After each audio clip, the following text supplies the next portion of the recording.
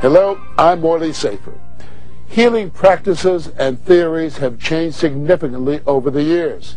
There's more emphasis now on prevention and wellness, and we're more aware of what we can do to help ourselves. Here's one of the latest ideas.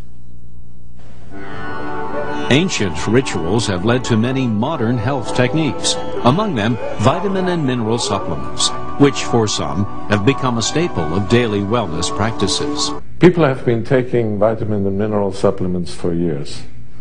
But recently there has been a new interest in these substances because as we live longer, people want to take vitamins and minerals to maintain their health in old age. And they're interested in preventing diseases. However, before taking any supplements, Dr. Schrauzer suggests checking to make sure it meets the requirements of the United States Pharmacopoeia Conventions, or USP. People were accustomed to use solid supplements, but it was discovered that solid supplements caused problems because some people didn't dissolve them too well and therefore didn't get any benefits of the nutrients they contained.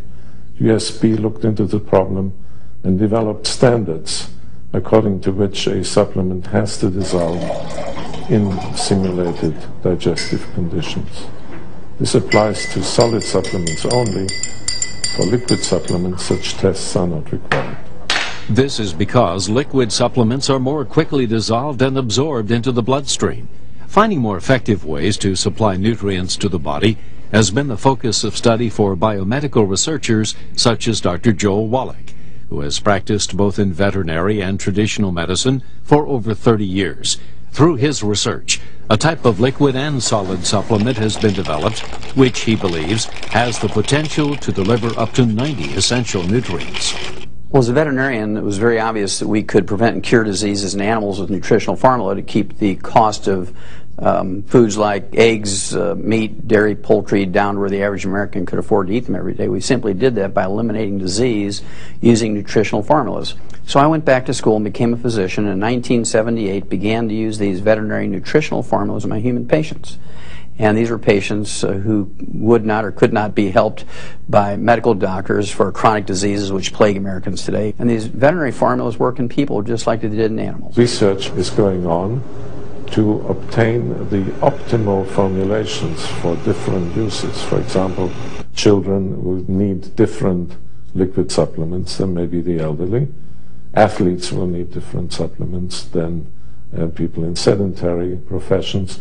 And so you will see that a variety of supplements will become available for various needs. For many, taking care of our bodies has meant reaching back to some of humankind's oldest techniques. And as medicine continues to evolve, it may change the way we look at healthcare. Advances like these give us hope for a healthier tomorrow. Thanks for joining American Medical Review.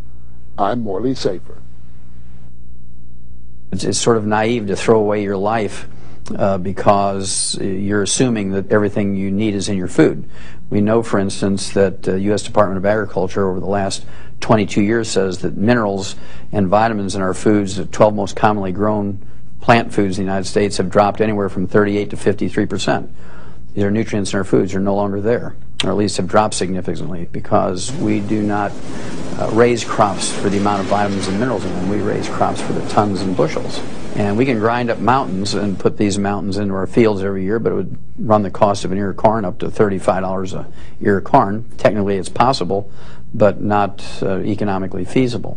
I became interested in liquid vitamin and mineral products actually some 25 years ago when I attended a meeting of a self-help group of multiple sclerosis patients. And these patients were all telling things that they thought helped them. And there was one lady, the only one of about 28 patients, who was able to completely arrest her disease for quite a few years, so much so that her doctor believed that she never had multiple sclerosis. And when I asked her what she did to achieve this state of health, she said, well, I always powdered my vitamin mineral tablet first and then put it in juice and waited until it was completely dissolved. and then I drank that solution. And you see, she felt very strongly that it was the taking of the vitamins and minerals in dissolved form which helped her so much. A few years ago, when I started to get toward my 60th birthday, I have always had a very young mind, always felt young at mind, but my body was starting to fall apart. I didn't like it, decided to try to do something about it. Fortunately, came in the house one day, Dr. Joel Wallach was on the radio, and from what he said sounded very truthful to me. I went out, I bought some of his supplements, I started taking them. 3 months later, my body was back to being liquid again, like when I was 20. My other goal in life, other than taking care of my own self, was to help my sister, who was actually born sick, at least according to me. After I got her on the same supplemental program as myself, she's now a walking, talking 72-year-old tennis player. She's back to normal and she doesn't take a bunch of drugs anymore. I have my own home-based business where I am my own boss. I have my own hours. I travel if I want to. If I don't want to, I don't have to. I can do all of my business over the phone, over the computer. It's easy for me because I believe in the products and they're good for anybody that would ever take a chance at it, I promise. Wherever the art of medicine is loved, there also is love of humanity. Once again, American Medical Review extends a special thanks to the companies and organizations that have risen to meet today's health